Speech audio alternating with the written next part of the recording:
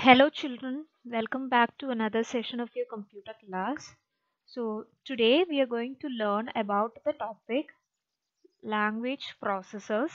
From the word language processor itself, it is clear that it is connected to computer languages. So let's learn how is it connected to computer languages and the working of the same. So before learning what is language processor, I would like to discuss an example which matches the function of language processor.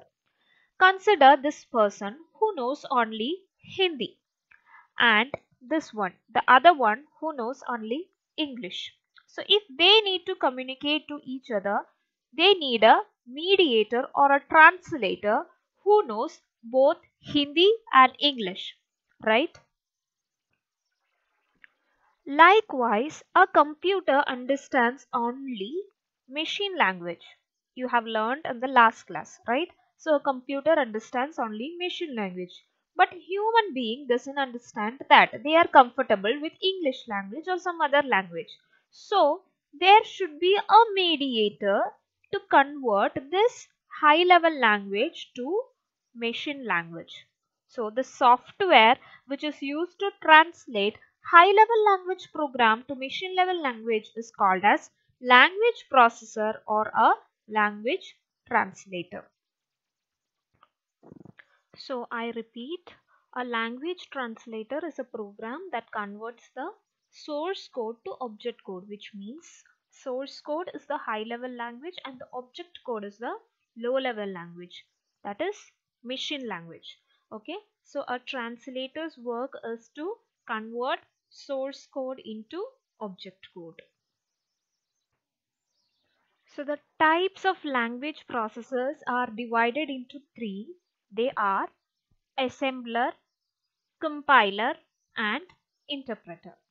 So let's learn one by one. So let's get started with assembler. So the translator program which is used to convert an assembly language into machine language is called as assembler. Okay, so the translator program which converts assembly language into machine language is assembler, and the code written in assembly language is called as source code, and the code which is converted into machine code after putting it on the assembler is called as object code. So this is all about assembler. So the next language processor which we are going to discuss is interpreter. So what is an interpreter? The translator program which is used to convert high level language into machine level language is called as interpreter. Okay, so if you are converting a high level language into machine level language, we use interpreter. You can see the picture of the same.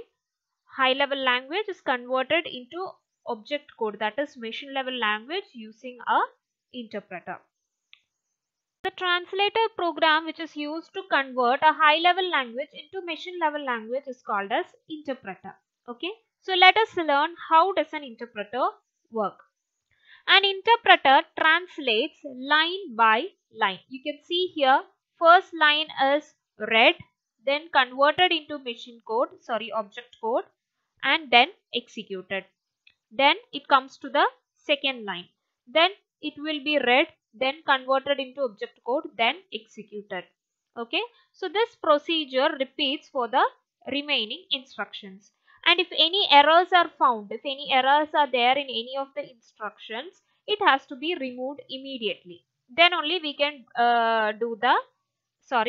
then only it comes to the next instruction to be executed. Okay, and this converted object code is not getting stored anywhere.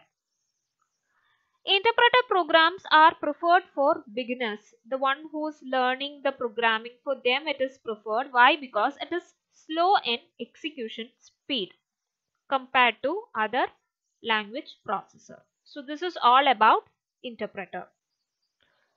The next language processor is compiler. Okay, so the translator program which is used to convert high level language into machine level language is called as compiler. same like interpreter, compiler is also a converter of high level language. But there is a difference between compiler and interpreter. Okay, so we learned that in the next slide. So this is how a compiler works. High level source code is converted into object code using the converter or language processor compiler. The definition of interpreter and compiler is same, right? It converts high level language into machine level language. But there is a difference. Okay, there is a difference. What is the difference between a compiler and an interpreter? A compiler translates the whole program at once. It will not translate line by line. Interpreter translates line by line, but compiler will not do that. At once it translates the whole program. Okay. Once it is translated into object code, you get the list of errors from the whole program. Then you can correct the errors. After correcting the errors, if any errors are there, after correcting that, the whole program is executed. So this is how a compiler works. Since the whole program is being read and executed, this compiler is much more faster than interpreter. So this is all about compiler. So this slide is a nutshell of the difference between compiler and interpreter. Compiler converts the code at a time. At once it converts the code, but interpreter converts the code line by line. Compiler is faster than interpreter. Interpreter is slower than compiler. Compiler requires more memory, okay, but interpreter requires only less memory. Compiler errors are displayed after entire program is checked, but in interpreter errors are displayed for every instructions if any.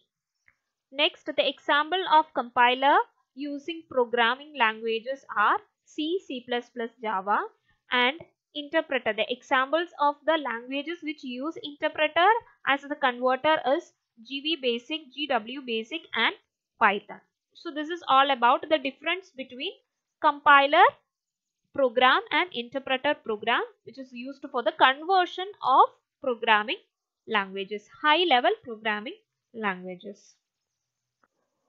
So we are done with today's session, children. Not only today's session, we are done with the chapter categories of computers and computer languages. I hope you are clear with all the concepts discussed. If any doubts, please do consult me and clarify the same. So, thank you.